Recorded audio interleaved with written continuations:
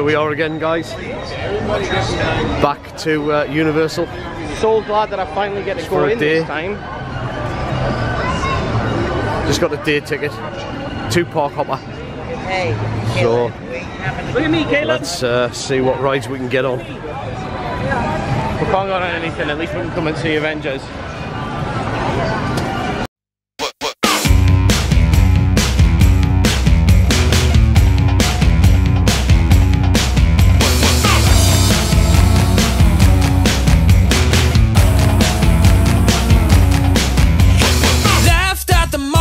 Your mama forgot, I know it hurts. Rolling by the cool kids on the first day of school, I know it hurts so bad. Let it go, let it go.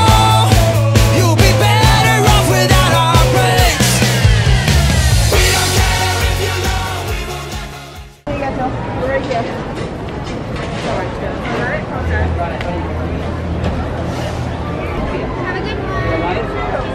Thank you.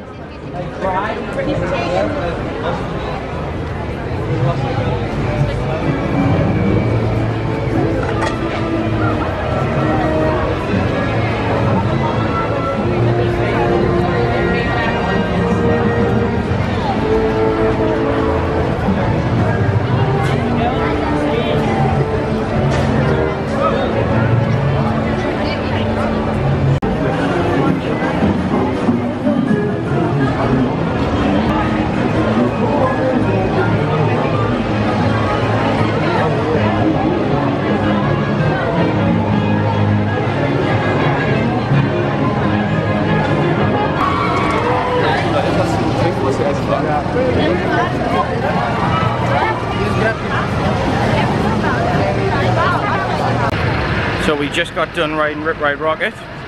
It's always good to start off the day with a nice fast-paced ride. Kayla's never been on it, so we had to try and get her on, which was a bit of a challenge, but she seems to enjoy it. I think we're going to go and ride Fallon now, because Annie hasn't ridden that yet either. So we're going to go on this. And I'm not too fussed about this one. I don't mind it. I think it's okay, but there are better rides. But it's hot. It'd be nice to get out the sun for a little bit. But yeah, we're gonna go in the store now, get the rest of the people, and then go on the ride.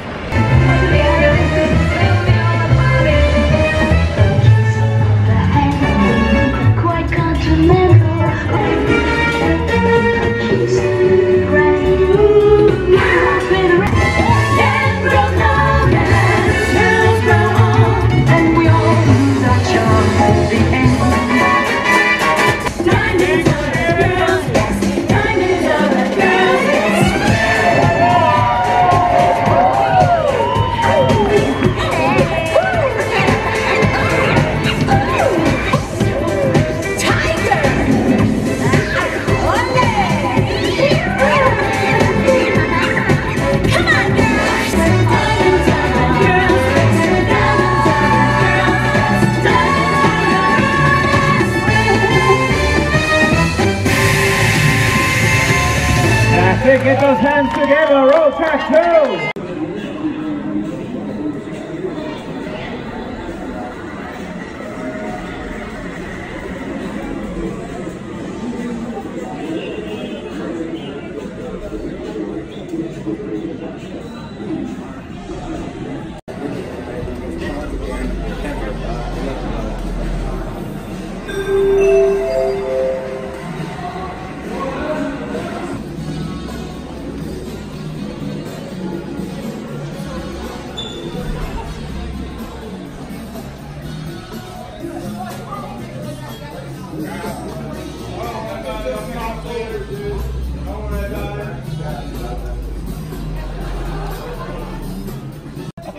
So we're just talking about Fast and Furious because some of us have never been on it. And Rachel, do you want to just tell them what you said about it there?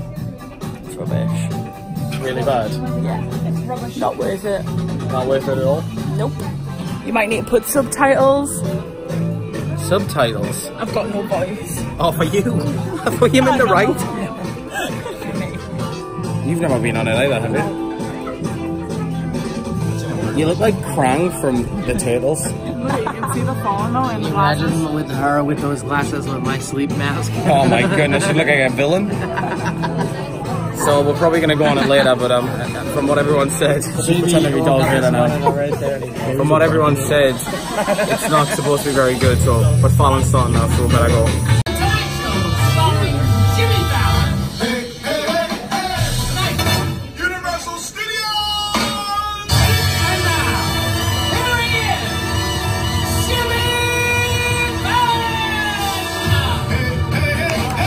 So, we rode Jimmy Fallon. That was pretty good. It was a little bit better this time, just purely because we were in the front row. I don't know why, but you kind of enjoy it a lot more when you can, you know, you can't really see the edges of the screens and stuff. Then we came off and went on to the Mummy, another ride that Annie hasn't ridden before. And now we're gonna head over to Fast and the Furious because, again, like I said before, this is a ride that us three haven't ridden, and the rest of the family have, and said that it's not exactly a show stealer. So I'm gonna see what it's like, and give my honest opinion when we get off it and see for ourselves what it's like. But yeah, I'm gonna head in there now.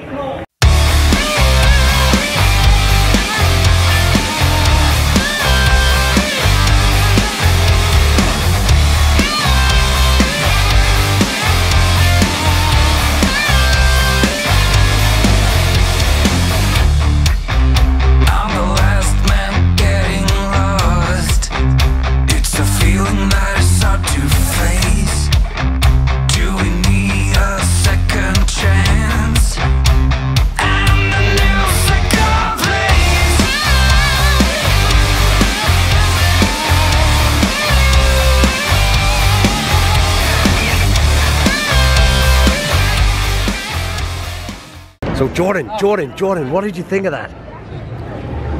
I gave it a 5 or a 6 out of 10, and I'll tell you for why. Let's go over here. Sorry. Right.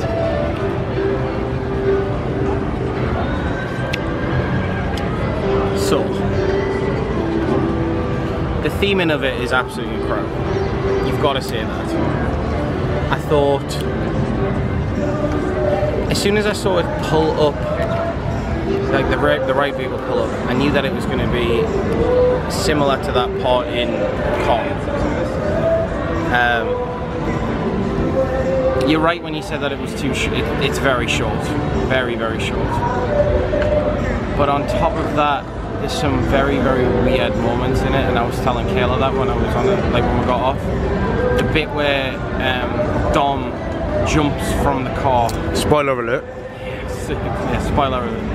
And is hanging on the helicopter is probably some of, and I'm going to attach this to how Shaw looks on the back of the car, is some of the worst CGI I've ever seen. Like really bad CGI. I like this, like, you know, the effects and stuff. I liked how when you crashed and everything like that, the smoke and the water and everything came through. The water I didn't really understand because you weren't really hitting any kind of water. The smoke I could, but I didn't hate it. I wouldn't ride it again, but I'm glad I kind of went on. The line is absolutely amazing. Like, we were looking at the things that they kind of put in for Paul Walker and stuff like that, and the little jokes towards The Rock and Vin Diesel and some of the other characters are very funny, and the cars are just insane. I just don't see that being a sustainable ride for a long. I don't see it being here for a long time. I think it's one of those things that people are going to ride once and then they're going to be done with it. See, and that's the way I felt about Fallon as well. Yeah, Fallon's up there with that, but like Race through New York with Jimmy Fallon. It was such a bizarre ride. It is, and it's not a ride that you'd expect to be a sustainable item in a park. But what I'll say is, riding that in the front row gave it a different perspective. But I now have done the front row. I wouldn't ride it again now that I've ridden it in the front row, and I won't ride that again now that I've ridden it. Period. I understand how easy it is to kind of make those rides because you're literally just on a track that's not moving and it's just the car moving and stuff, and then the screen's going past you. It's probably cheaper to do that than it is to build a roller coaster on a full track. Took out Earthquake for that. That's what I That's what's disappointing. But again, Earthquake was up there with the same type of thing. It's the same effects, and it's not. You're not. It's kind of hard to put into it because I suppose you're getting the same experience on every ride that you go on. Like you go on Ride Rocket, it's the same ride. You're just picking a different track every time, but that's exciting and that's thrilling, and that isn't. It's a good ride to go on if if you've got nothing else to do, you're waiting for other things to go on. I don't see that being anything that I would rush back to the park for, and that's a shame.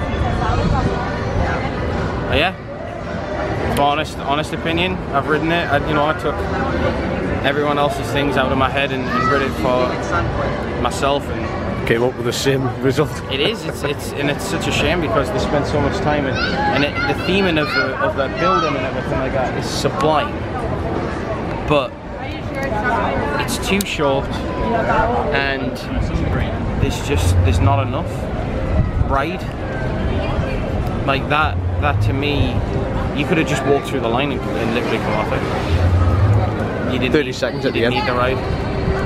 There needed to be more, and I was getting a bit excited when I could see the things like the scenes that were actually built, the physical sets, because it reminded us of like Spider-Man and stuff. If that was more like Spider-Man or Transformers, that would be a good ride. That I'd go on more.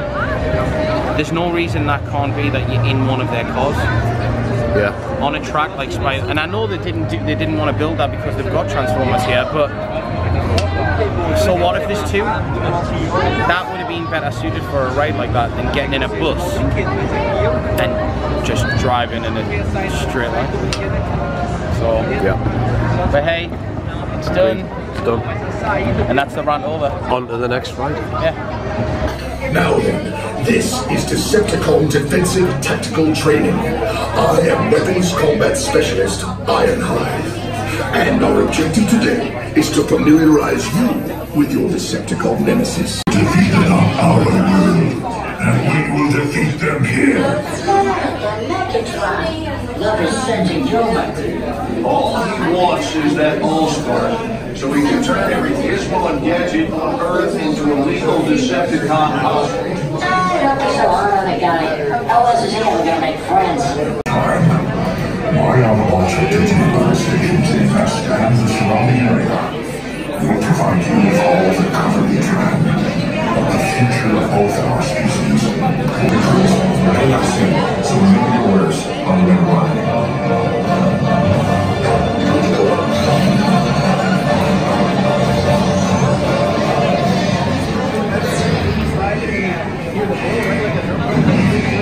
Never stop running, it's a battle in neon lights. And the further we're heading, there is always another fight. Is it something that we need to stay brighter? Is it something that we really need? In this fight, there will only be losers. And this city is too hot for me, so I'm going underground.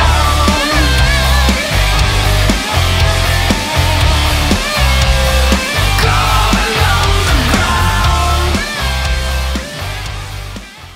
So it's official. I am the king of Men in Black. 2 rides, over 100,000 in both.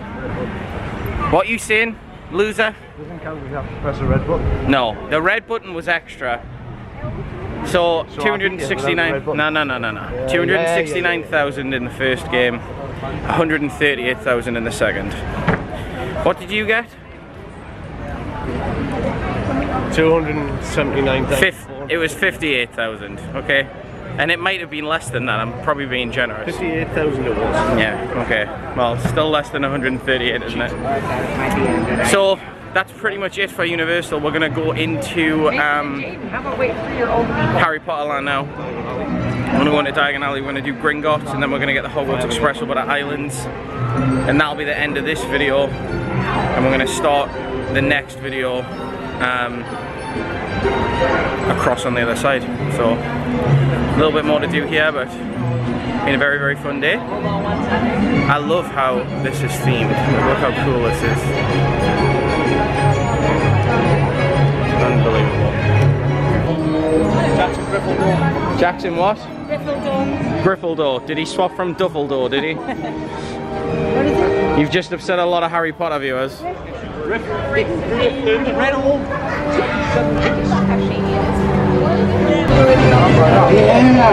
you just let them in at any age now, huh? What's the name? That's Jack. Someone to be powerful with that. Does he play Quidditch as well? He's got a uniform. Oh, he plays keeper. He plays the keeper. I play the head coach. Head coach. Head coach. And I didn't say Quidditch countdown. Alright, 5, 4, 3, 3.5, 2, 1 3/4. Quidditch! Is there fur on the top of the nose? What's that? What's going on? Back, sir. Change your back. The Ministry of Magic will have him. What does he think he is? He is a strong. It's a good idea, though. It's a good idea. Go on, Jack. Goodbye. Jack. That was awesome.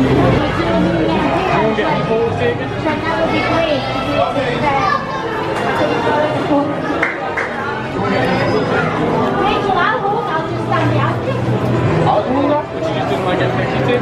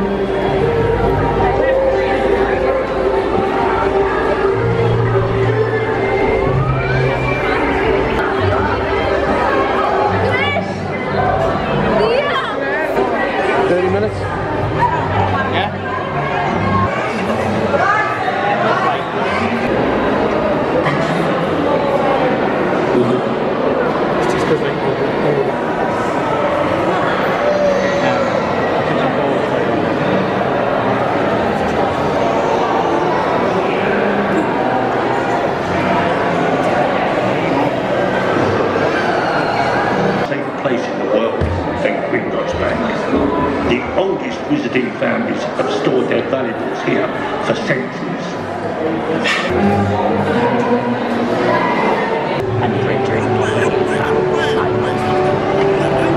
So, roughly translated, that means that the Krusty Burger was horrible and you'd rather eat your feet. Is that right?